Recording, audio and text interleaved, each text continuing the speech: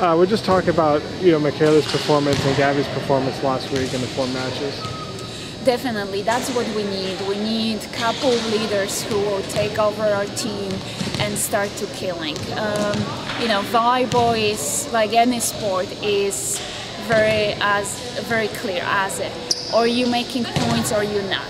And we definitely need those 2 players and at least a couple more who I'm hoping they're showing already a big improvements that they're gonna step up. Okay, and then just talk about this weekend.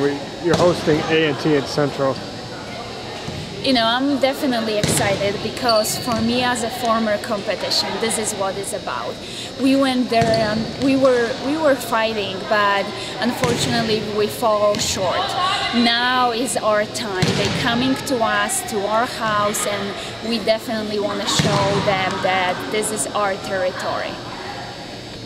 Well, on this Friday, since it's just before Halloween, our SAC is hosting Trunk and Tree outside of, on the side of the gate, and we want to kind of invite all kids and parents to come to our game to watch, because we may have some sweet stuff for you too. So come over, 6 o'clock.